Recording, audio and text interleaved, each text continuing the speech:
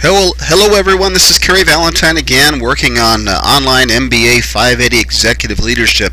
This is the second video in our intro videos to this course, and this time we're gonna get into a thing called the Writing Across the Curriculum rubric. Again, look for that book at the top of the page, the course homepage, which tells you that you're at that start page. First, break all the rules. When you see that image, you're there, and then scroll on down here to those resources, those introductory resources here that I referred to in the first video, and click on this thing, Writing Across the Curriculum rubric. And when you click on that, you're gonna see a document like this on your screen, and it's going to give you some specific definitions of what is a superior essay, one that's just merely competent, one that's perhaps just adequate but is lacking in some way, and some that maybe show a developing competence that we need to help you to make better.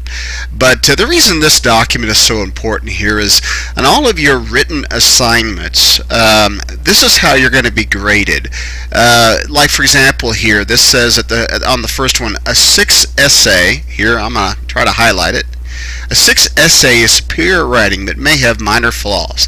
A typical essay in this category here addresses the topic clearly and responds effectively to all aspects of the task, explores the issues thoughtfully and in depth, is coherently organized and developed, supported by apt reasons and well-chosen examples, has an effective fluent style marked by syntactic variety and a clear command of language, is generally free from errors in grammar, usage, and mechanics.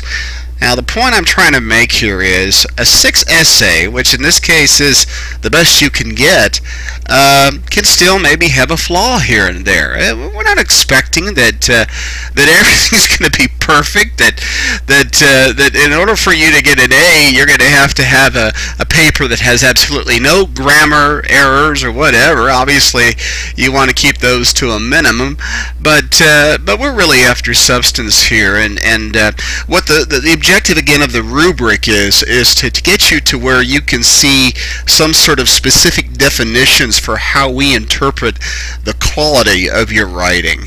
And this applies to our article critiques, our learning development, our leadership development plan that we refer to. That is the per se term assignment, the big assignment that you have to complete before the end of the class.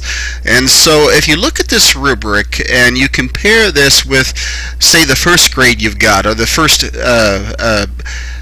response of feedback that you received on your article critique or any of your written assignments as we go along, and compare it to this rubric, that's probably going to give you a really good idea of what you need to do on future assignments, or if you need to just keep going the way you're going. My hope is that everybody will refer to the rubric here at the beginning, and they'll just they'll scan their written assignments before they submit them against this rubric to see if it is if their written work is measuring up according to the rubric. So that's the objective of this little video. The next one is going to get into our first week's assignments and how those things are going to work, and I'll see you then.